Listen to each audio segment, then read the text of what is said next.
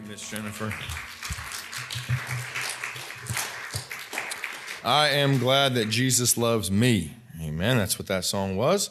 I'm so glad that Jesus loves me. Let's see.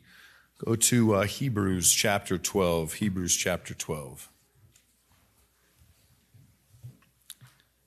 I had planned on this morning bringing you a message entitled Things That Scare Me.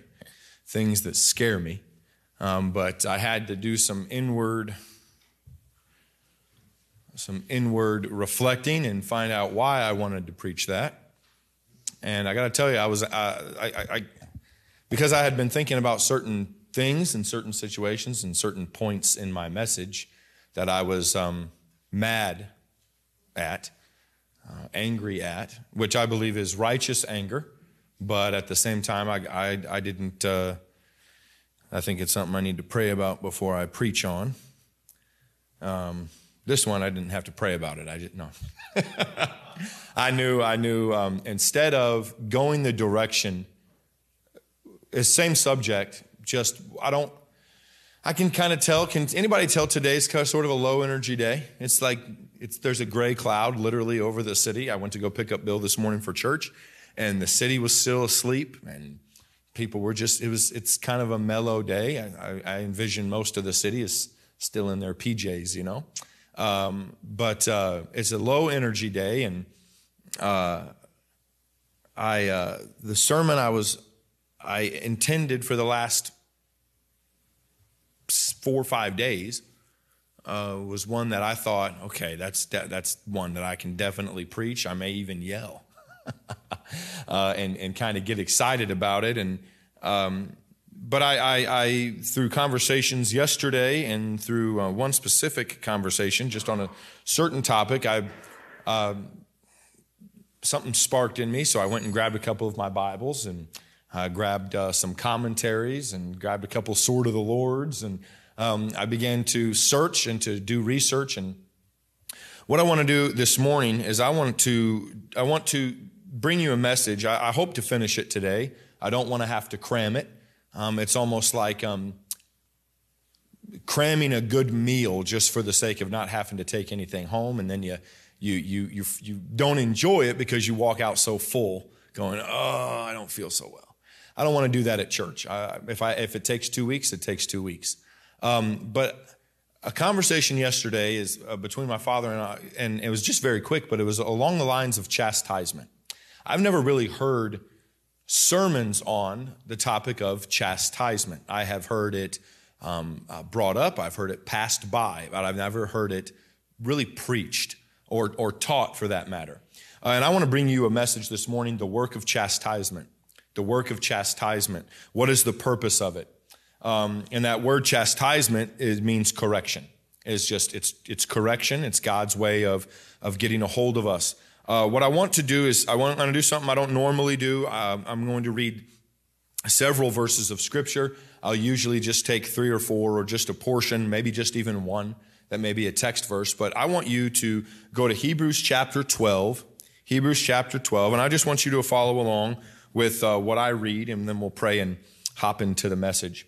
The Bible says in verse number 12 of Hebrews 1, or verse number 1 of Hebrews 12, "Wherefore, seeing we also are compassed about with a great cloud of witnesses, let us lay aside every weight and the sin which doth so easily beset us, and let us run with patience the race that is set before us, looking unto Jesus, the author and finisher of our faith, who for the joy was set before him endured the cross, despising the shame, and is set down at the right hand of the throne of God. For consider him that endured such contradiction of sinners against himself, lest ye be wearied and faint in your minds. Ye have not resisted unto blood, striving against sin. And ye have forgotten the exhortation which speaketh unto you as unto children." Here's the exhortation. "My son, despise not thou the chastening of the Lord, nor faint when thou art rebuked of him. For whom the Lord loveth, he chasteneth, and scourgeth every son whom he receiveth. If ye endure chastening, God dealeth with you as with sons. For what son is he whom the Father chasteneth not? But if ye be without chastisement, Wherefore are all the partakers? Then are ye, nobody likes this word, but then are ye bastards and not sons. Furthermore, we have had fathers of our flesh which corrected us, and we gave them reverence. Shall we not much more rather be in subjection unto the Father of spirits and live? For they verily for few days chastened us after their own pleasure, but he for our profit, that we might be partakers of his holiness. Now no chastening for the present seemeth to be joyous, but grievous. Nevertheless, afterward it yieldeth the peaceable fruit of righteousness unto them which are exercised thereby. Wherefore, or since then, lift up the hands which hang down, and the feeble knees, and make straight paths for your feet, lest that which is lame be turned out of the way, but let it rather be healed. Follow peace with all men and holiness, without which no man shall see the Lord, looking diligently, lest any man fail the grace of God, lest any root of bitterness springing up trouble you, and thereby many be defiled. I could continue to read, but there's a lot to unpack there. There you go. There's a word for you back there. There's so much there. And I'll share this very quickly. One way that has been a blessing to me the last couple of weeks has been taking a portion of Scripture, whether it be 17 verses or 7 verses or 1 verse, and reading it over and over and over and over and over again. I began in Job chapter 1 and chapter 2, all of chapter 1 and chapter 2, verses 1 through 10. And it begins to give you the unfolding story of Job. And there's so much that began to reveal itself out of those scriptures. Charles Spurgeon said, I'd rather soak my soul in several verses than rinse my hands in several chapters. I have to admit to you, growing up, I was a rinse my hands kind of guy. My mind was on other things. It was on basketball. It was on getting out of school. It was on anything and everything besides literature, besides intellect, besides anything. I had no time for that. But now, the older I've gotten, the more I realize, the more I need those things. And it makes me happy to see my sons reading books and to devouring things up, because I know they get that from their mother. They don't get it from their dad. But this thing about chastisement, I've always wondered about it. I've heard preachers say that if God doesn't chasten you, then you're not his son. And I'm always like, all right, well, I hate chastening, but I'd like to, Lord, if you're chastening me, I'd really like to know it. I want to know that I'm your son. I need to know that, and I want to know when I'm being chastened. Now, a lot of Christians, we misunderstand the purpose. We misunderstand the process of godly Christian, God's way of chastisement. Like if I were to correct my son and I were to do it through some sort of punishment. And get this, chastisement is not punishment. God does, there's no condemnation to them that are in Christ Jesus. He does not impute on us punishment. It is always correction. But if I were to whoop Lucas, if I were to spank him, he doesn't understand the purpose or the process.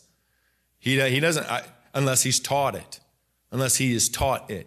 And many Christians, they don't understand what's happening when God whoops them, when God is spanking them, so to speak. A lot of Christians, we fail to see that God's love and that God desires, I'll use this word, consecration.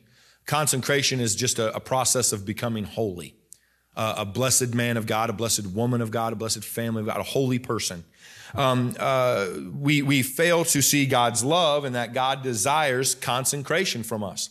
You can find in Romans 12, but it also directs chastisement. Consecration directs our chastisement. So after I pulled out, I think 3 or 4 different Bibles to kind of get their reading and commentary, and I pulled out some commentaries that I have and looked up words and had more books opened up on my desk this morning than I think I've had in quite some time researching this.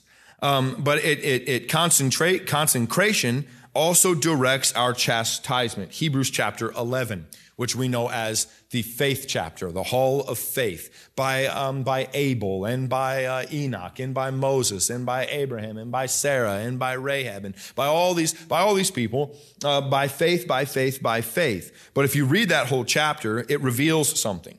It reveals, I like something called alliteration. It helps me in preparedness. It helps my mind. It reveals cause, it reveals character, and it reveals consequence.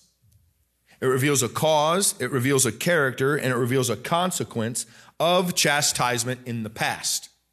You see, you'll read about all the people in Hebrews chapter 11. They weren't all like super trooper Christians. They didn't all like shine in all the moments of hardship of their life. Not that at all. It's that they followed the Lord. There were times of chastisement, but they continued on. A lot of Christians, they and I'm hopping ahead of myself here, but they follow the Lord, and then let's say you're on the mountaintop for a season of your life, and then all of a sudden you're in a valley for quite some time, and you have a decision to make. Take and eat what's on the table, or push away from the table and rebel from the one who cooked it. Many people, they rebel against the Lord. They turn against the Lord. They can't take it anymore. And the fact of the matter is yes, you can. You just decided not to.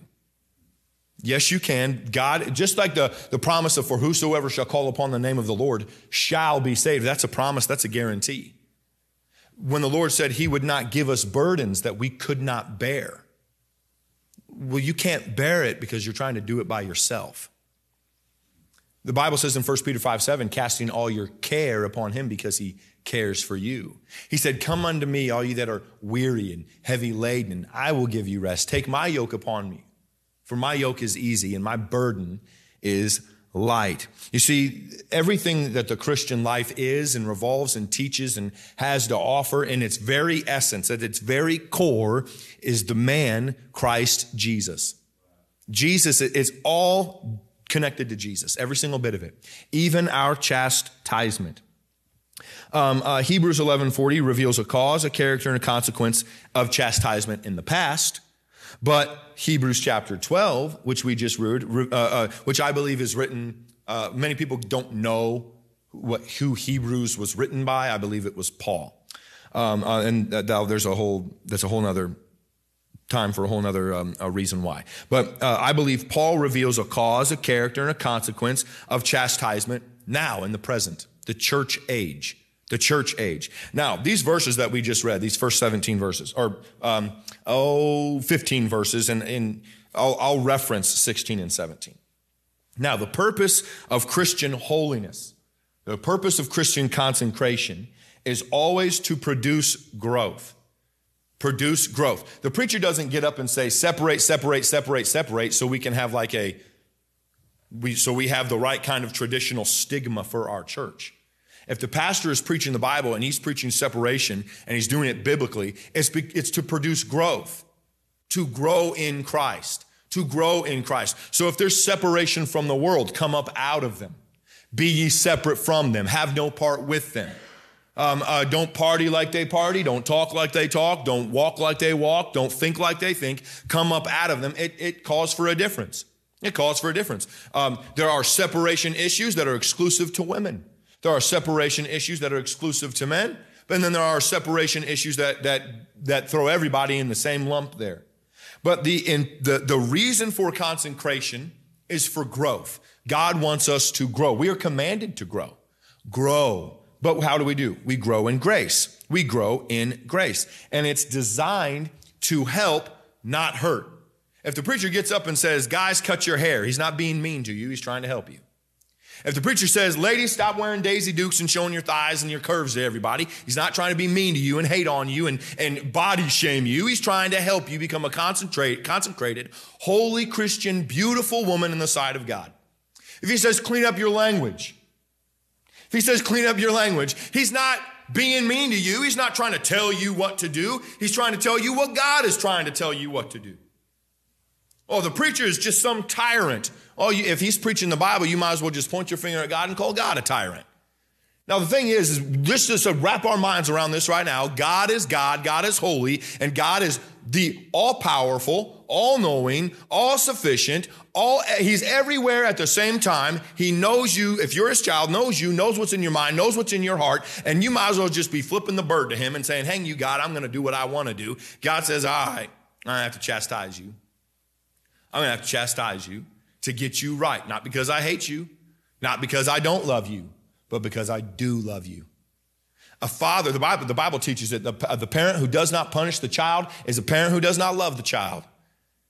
God made that so. Why would God hold you up to a standard that he himself doesn't hold himself to? God said, I love you, therefore I will chastise you. I will chastise you. I will correct you. I'll correct you. The Bible says in verse number 1 of chapter 12, a great cloud of witnesses.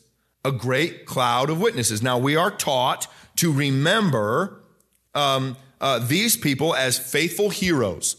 My grandparents and the forefathers of Scripture. And some of these, I think every man on this wall has passed away. On these walls here, they're all passed away. The men out in the hallway, all up and down the hallway. All those great men and women and their families of the faith are a great cloud of witnesses. And we're told and exhorted or taught that to remember them as faithful heroes described in chapter 11, like we have here today with us. These were examples, chapter 11 is, in consecration because they are experienced in chastisement. Now, I'm taking things out of my commentary here. That's why it may be a little hard to process or chew on. Now, let me try to get into some meat here. So we are exhorted to remember, but then we're also encouraged through our chastisement. Now, I'm going to get into how Jesus plays a part with this. It's not easy to profit from correction. The older I got, anytime my dad got in my face, I bristled up. I clenched my jaw. When I was a little kid, I was in total fear. Dad's all the way up there, and I'm down here, and he's big, and I'm small, and he's strong, and I'm not, and he's smart, and I'm not, and he could do whatever he wanted. Mom and dad are scary, but the older I got, the bigger I got, the more I became, not so scary. I ain't that scared. I had a bravado a persona to keep up with. But it's never easy to take chastisement. It's never easy to be corrected. It's never easy for somebody to yank your chain and get you back in line. But not only is it not easy to profit from chastisement, it's also not easy to lay aside every weight. Some weights are hard to lay down.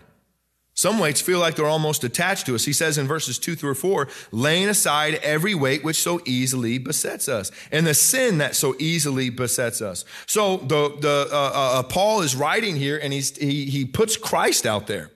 He says, Christ is the source of your encouragement. Christ is the source of your encouragement for chastisement. Now, you have to think, if Christ suffered on the cross for sinners, he suffered chastisement for sin that was undeserved for him. He took it upon himself. Then we are not exempt to suffer for our sins. Now understand this, you will never suffer in hell. Never suffer. If you are believed on Christ, you're a born again Christian, you are his. You'll never suffer in hell, but you will suffer the law of sowing and reaping.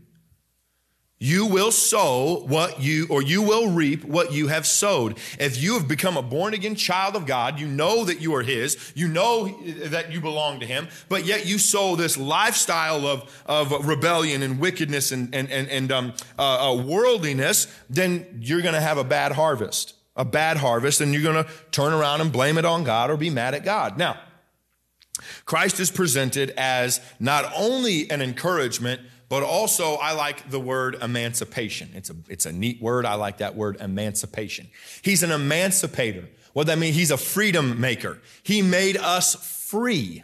He made us free. So not only is he an example, not only are our great cloud of witnesses from Hebrews chapter 11, our example to run our race with patience, through faith, through hardships, and through chastisement, but also we get Jesus Christ, who is an encouragement for us. And I'll give you the reasons why. because he's our emancipator, the Bible says, as the author and finisher of our faith. There you go. There's another one for our Catholic friends there, is author and finisher.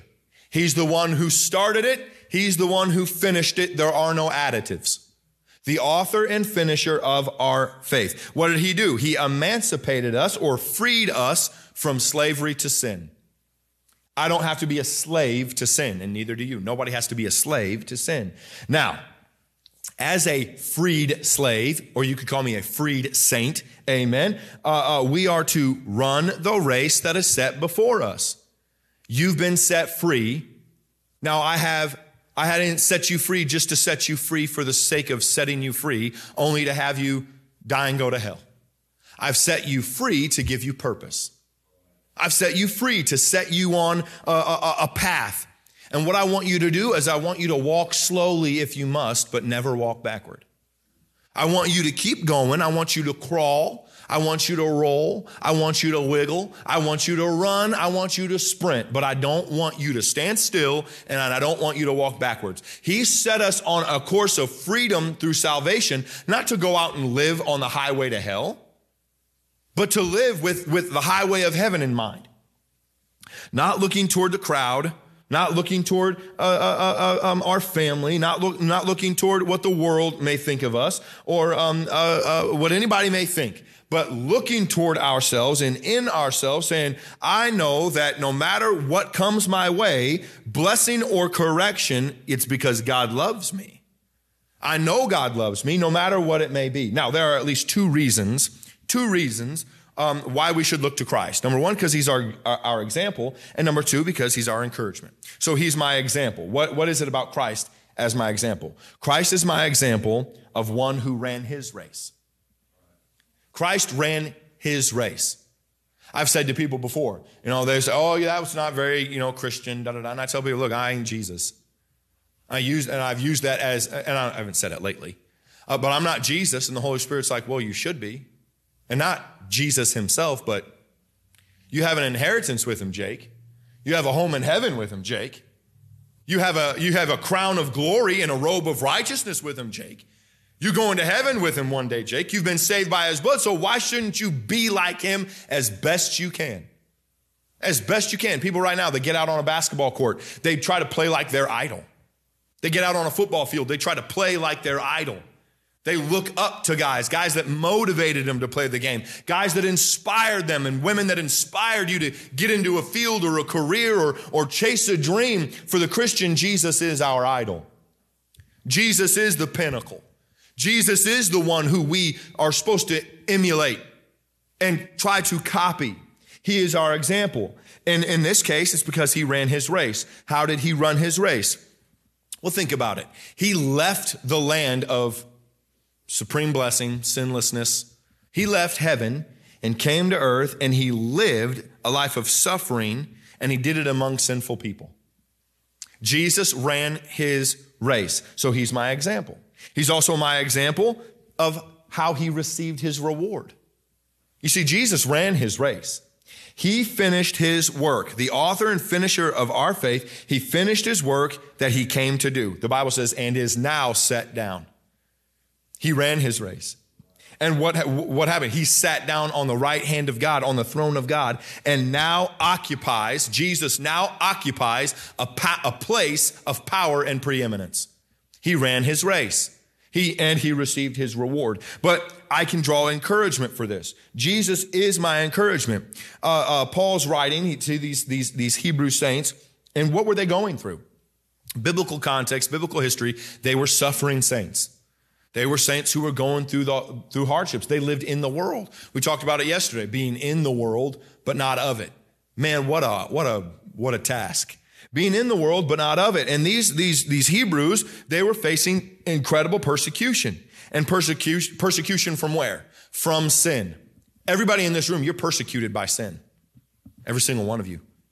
You're persecuted by sin. You're also persecuted by sinners.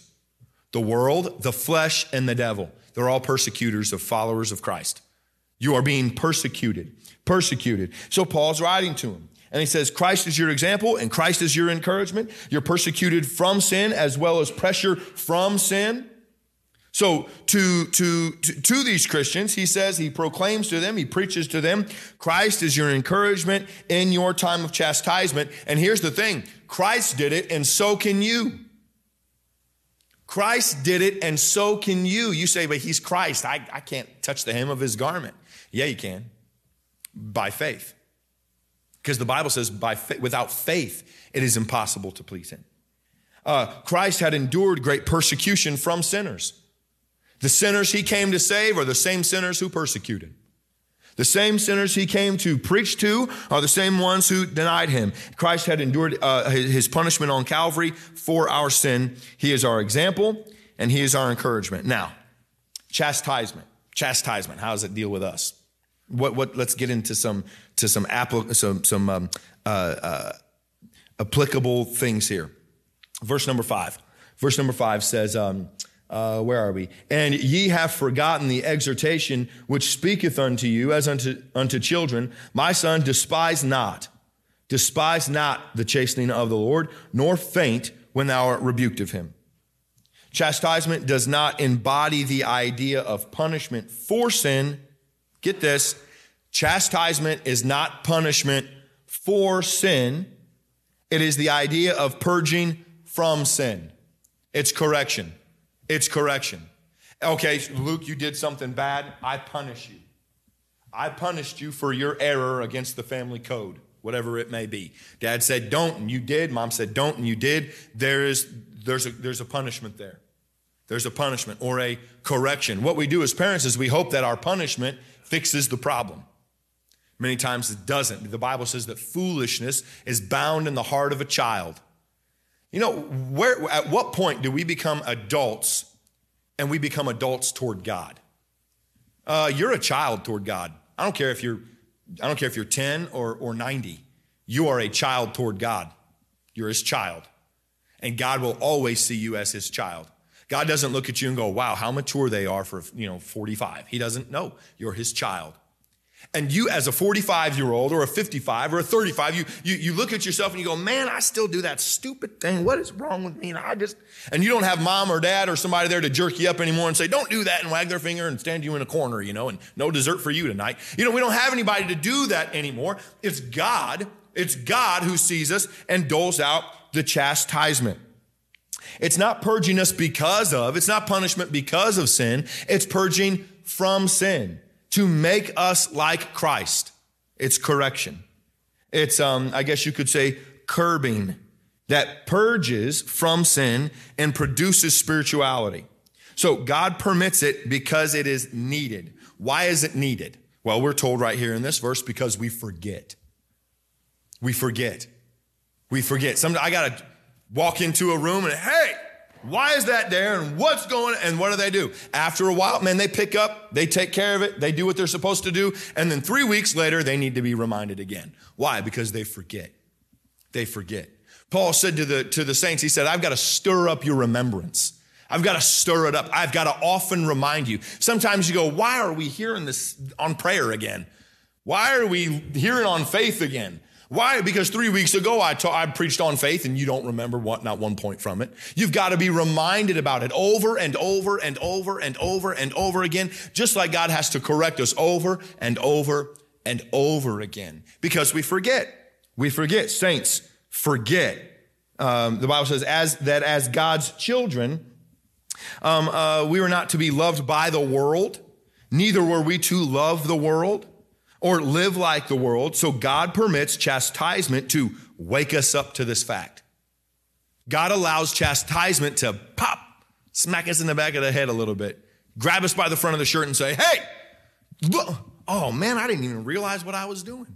Oh man, I'm sorry. I didn't realize that I was doing that.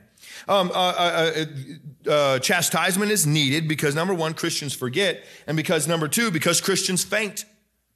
Because we faint, because we quit, because we say, we throw in the towel. We say, I don't want to anymore. God permits chastisement in the lives of his children, that's us, because we forget, not to hurt us, but to help us. Please remember that in Jeremiah, God says he has good thoughts towards us.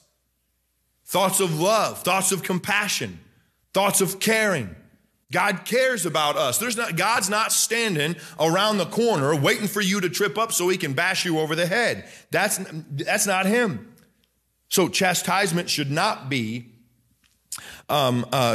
produce fainting or quitting. That's not what chastisement is there. Oh, God's hand is against me, I'm going to quit. No, God's hand is against you, not against you. God's hand is chastening you for you, not against you. It becomes discouragement for some. They give up rather than it promoting faith and promoting faithfulness and promoting good works. We go, oh, God's against me. God's not against you. What you're going through in life, the chastisement from God is correction because he loves you.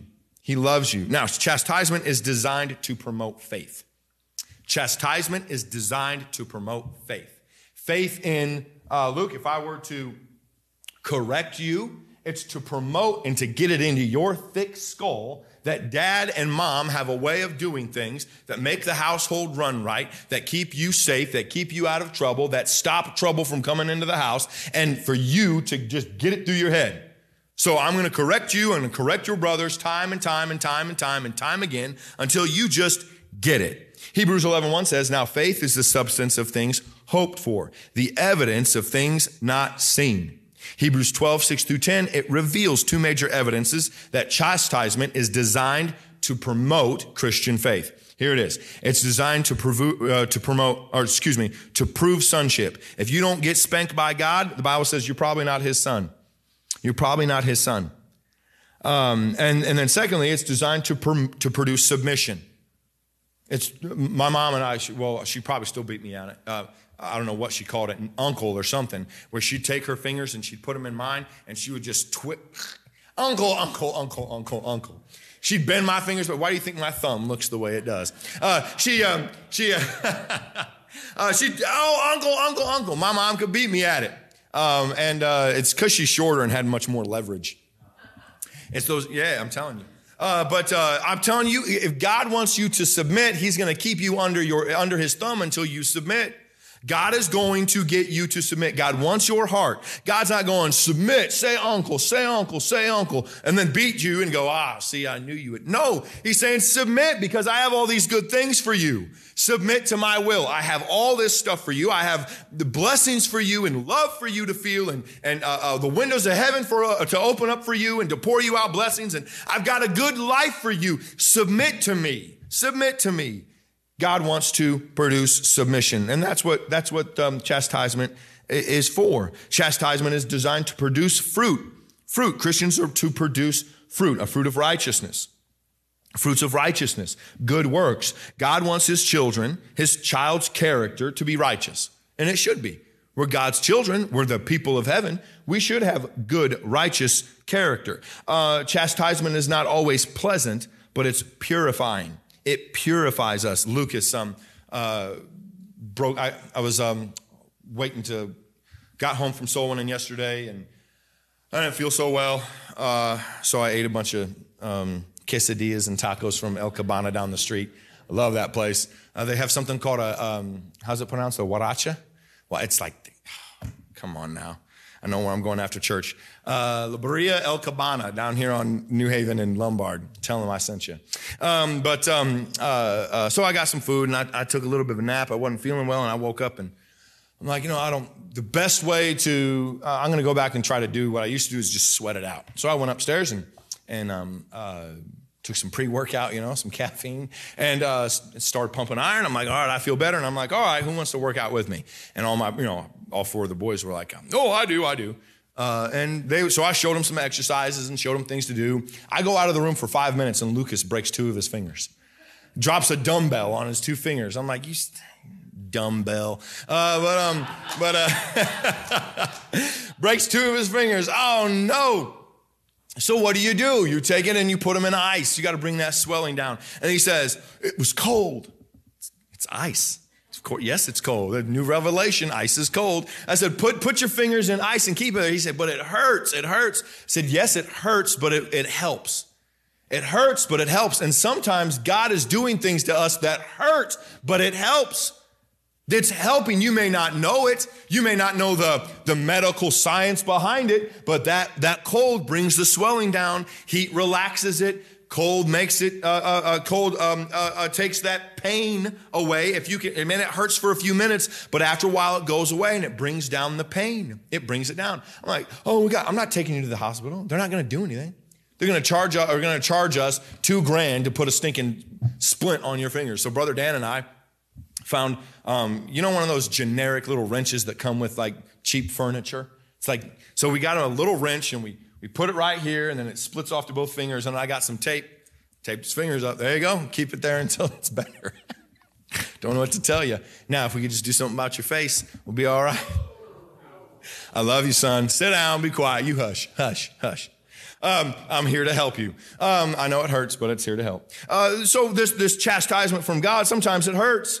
Sometimes it hurts, but it's always to help. Always to help. He talks about the fire, putting the Christian in the fire. Why? To purify us, to burn away the dross, to burn away the things that mar us, that make us look ugly. I've had pennies before that you find and they got some gunk on them. You can get a lighter, you can get alcohol, some Jim Beam. No, you get rubbing alcohol, you get peroxide or whatever, and you clean it up and you put it under a flame and then you can polish that thing up. What did it do? Now the penny has no feeling. But that penny came out clean. That penny came out purified. That penny came out shiny. And God says, what I'm doing to you when I put you through tribulation, when I put you through chastisement, when I put you through correction, it's because I'm cleaning you up. I'm polishing you up. I'm making you a better advertisement. I'm making you a better billboard. And in doing so, you'll reap more blessings. There'll be more treasures in heaven and more glory to give to God. He says it may not be comfortable, but it's productive. It's profitable. God wants his children's conduct to be righteous. He wants us to do right. He wants us to be right. He wants us to think right. It's designed to produce repentance. Chastisement works in us for so many facets, and one of them is repentance. When God has got you in the submission move, repent. Repent. Back when my brother Ben and I, we'd go up to this MMA gym. There was this guy up there, he was huge, his name was Justin. He's like 6'6", 320 pounds. And I'm like, I'll wrestle, I'll go with him, because it's just practice. It's just practice, I didn't know if he knew that or not. But we're in practice, and what he'd do, he'd get you in an arm bar, or he'd get you in a chokehold, or he'd do something. I was like, look, do whatever you want. Just don't break my bones like my mom does. But I said, just don't kill me, And he'd get me in a submission move, and what do you do so you don't get knocked out and you don't get any bones broken? You tap out. You tap out. When are you going to get to the point where God has you in a lovingly chokehold? He's got you in a loving arm bar, and he's like, just tap out, tap out, tap out. And you go, all right, I tap out, God. You have your way with me. And then you come into church and we sing, let him have his way with thee, his power is, and you're like, oh, come on.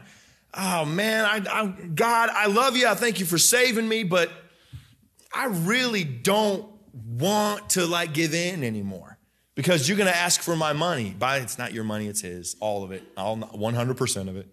God, you're going to ask me to go be a missionary. Maybe, maybe not. And by the way, once you give in to God and you've been following with God, this isn't a by way, when you've been following the Lord long enough and he calls you to be a missionary, you're totally okay with it. He calls you to be a pastor, you're totally okay with it. He calls you to get involved in a ministry, you'll not only be okay with it, you'll want to.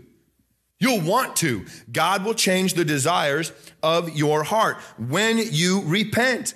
1 John 1:9 says, if we confess our sins, he is faithful and just to forgive us our sins and to cleanse us from all unrighteousness. Rebelling against the will of God, rebelling against the chastisement of God is unrighteousness.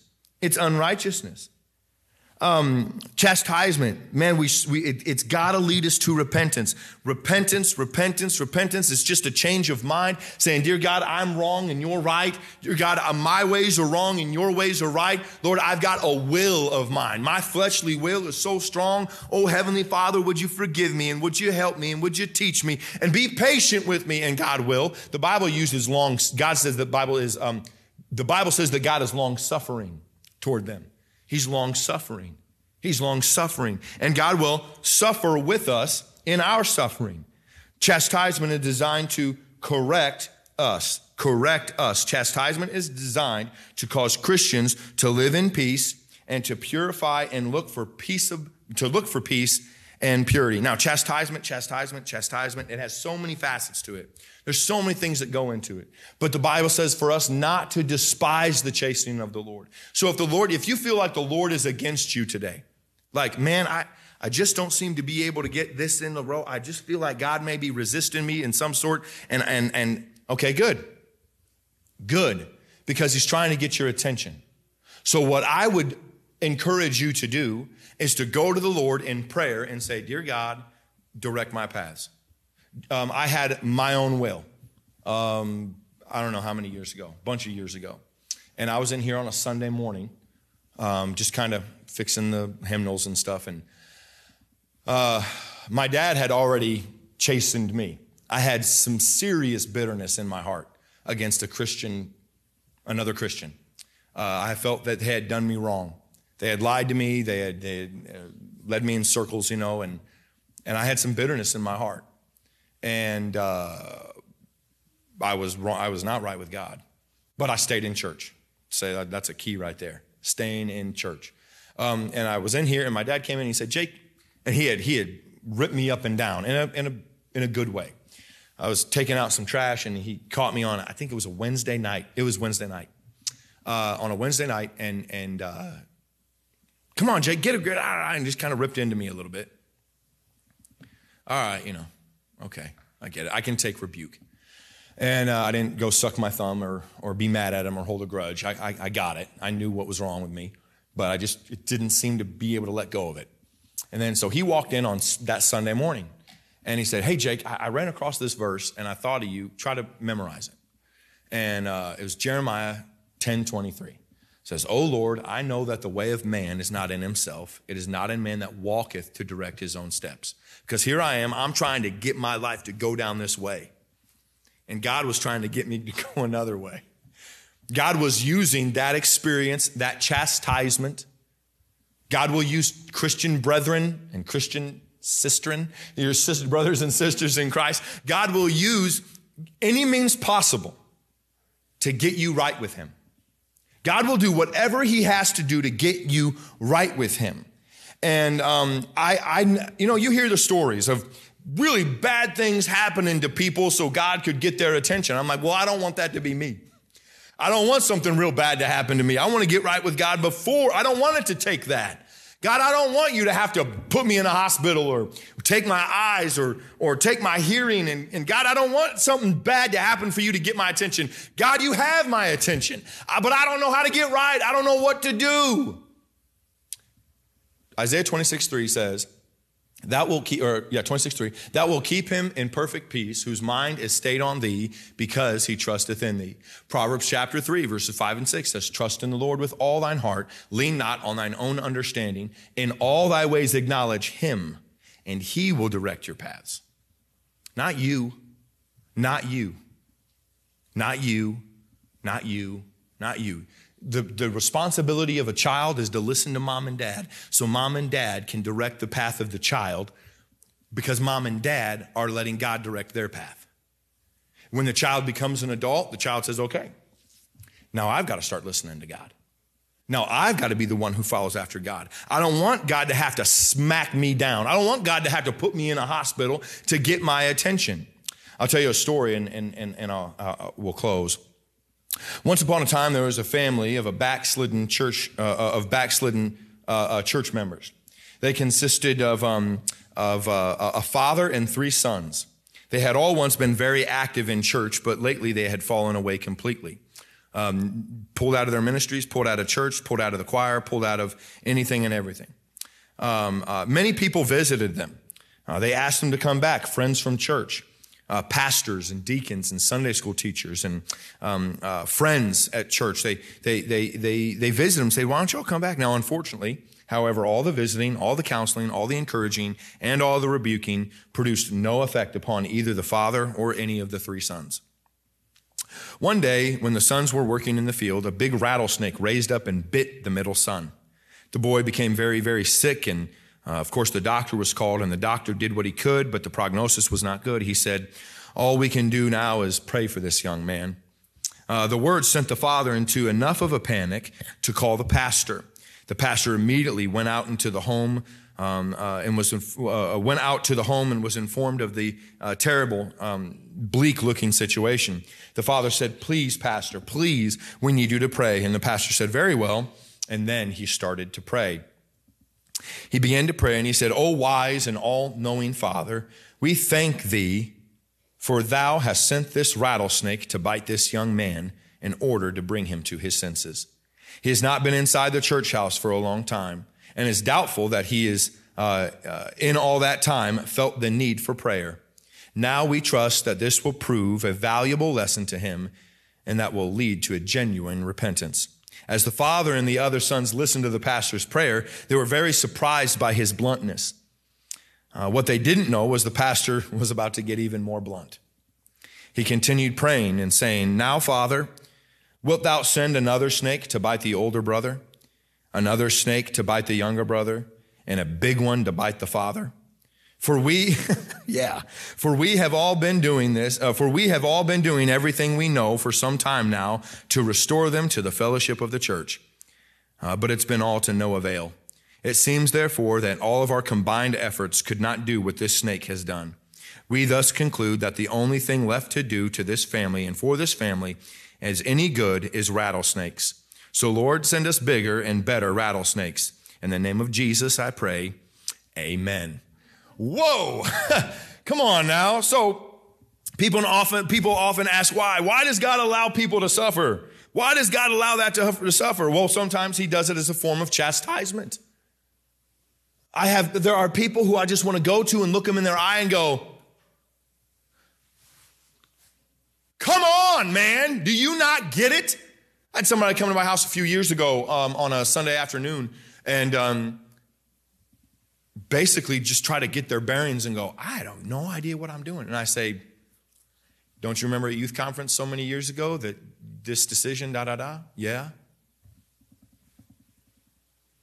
Okay, what else do I need to say? Like, you went to youth conference, you heard the same preaching I did. You're the one that walked the aisle and said, I surrender. Oh, so many preacher boys have passed through here, so many preacher boys all across the country, and their life is in turmoil, wondering what's going on. They're running from the call of God. You cannot run from the call of God and expect him not to chase you down. Expect him not to put you under his thumb and go, come on, tap out already. Tap out. Tap out. I love my brother Ben. My brother Ben's a dummy. You say, what are you talking about? Ben would get in the ring with some guys and he would not tap out. You have to knock me out. If you're going to choke me out, you're going to choke me out. But I will pass out before I tap out. Like Ben, they say if you do that, you lose brain cells. Now we know what's wrong with him. Ben, if you see this, I love you. Come get some. No. But people often ask, why? Why does God allow people to suffer? Because it could be a form of chastisement. The book of Psalms in chapter 119, it says, before I was afflicted, I went astray. Before I was afflicted, I went astray.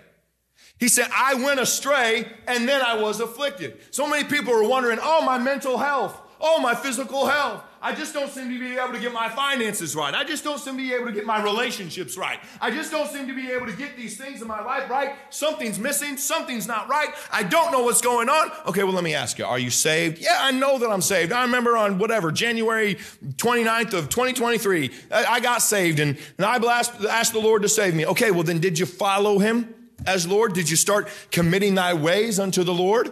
Did you start committing your works unto the Lord?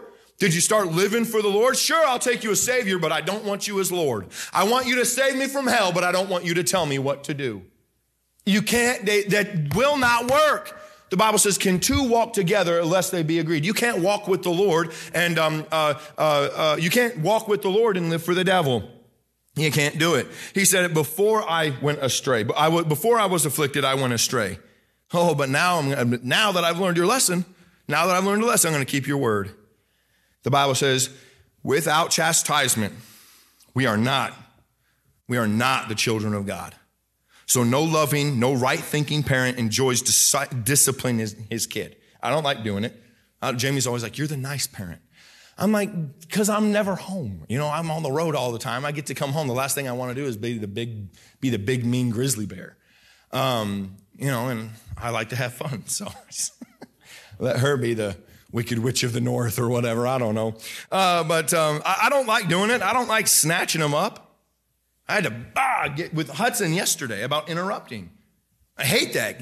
Hudson's my little buddy. 4 years old. How is he? 5 years old? 5 years old. And he gets this sad face and these big old alligator tears come welling up in his eyes. And I'm like, I'm sorry for yelling at you, buddy. I don't like yelling at my kids. I don't want to do that. And God doesn't want to, but he does it because he loves us. He does it because he has to correct us. So if you are in the correction of the Lord today, you don't have to shy away from God. You don't have to avoid God. Thank him today for chastisement. Now, I have so much more, and I'm done. Maybe you're not in chastisement, but you have a family member who is. You have a loved one who is.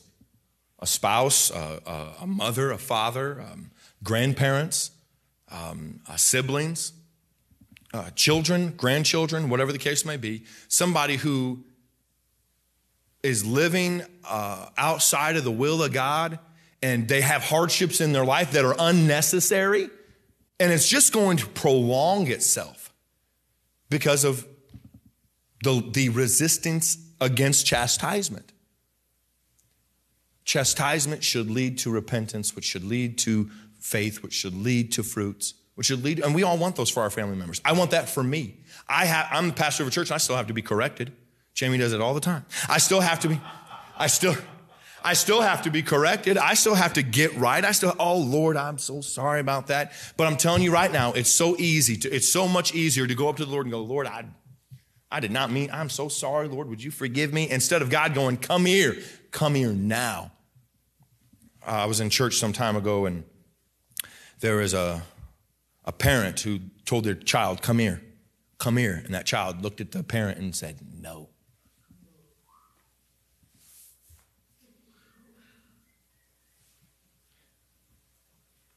We look at that and go, oh no, that's not good. Not only, well, my parents would do this, or no. We all know, no matter how you deal with it or not, we all know that's not good. That's not a good thing. Do we do that to God? When God says, tithe, no. Hey, give that person a gospel tract, no. Hey, go to church today, no. Hey, call so-and-so who you've been holding a grudge against for a while and just touch base. No. No, God. But we want to come sit down at the table and eat of all the blessings that he has. We can't do that rightly. Hey, God says, do this. No. God has to chastise us. If I was the parent, I'd be like, I'm going to snatch that kid. I'm not that kid's parent. I want to snatch him up. Actually, I want to snatch up the parent. Get your kid before I get him. And that just dawned on me. Man, do I do that to God? Does God have to chastise me and correct me? I don't want him to. But I know that when he does, it's because he loves me. If that's not you today, but you know somebody who is, why don't you come up here and pray for them today? Ask for God to open up their heart, open up their mind. Would you bow your head and close your eyes, please? I'm going to ask Miss Jennifer to come, of course, and in just a moment, she's going to be prepared to start the offertory here and the invitation. And I'd ask that you'd come up here and pray for your wayward loved one, a wayward friend. I don't know that I could ever pray for bigger, better rattlesnakes on people. I don't know, but Lord, I will in your wrath remember mercy. Oh God, would you in your wrath remember mercy? Lord, if you have to snatch people up, help them to know it's because you love them. Oh God, would you enlighten them? Would you open up their heart and mind to let them know it's because you love them and you want what's best for them. And then when it comes to us, it's the same thing. You don't hate us. You're not mad at us. You just want to clean us up and correct us. Lord, thank you for your correction on us. We ask these things in Jesus' name. Would you stand with me, please? Miss Jennifer will begin to play. Would you come up here and pray? Hey, God, I've resisted your chastisement. God, I have been angry at you. God, I have not accepted it. God, I've ran from it. I've resisted it. I've rebelled against it. Lord God, I repent today. Lord God, I ask for forgiveness today. Oh God, I want to yield to you. I want to do what's right. God, it's near them of a broken spirit and a contrite heart. God does not despise. Let's choose to live for the Lord today. Live for him and live with him.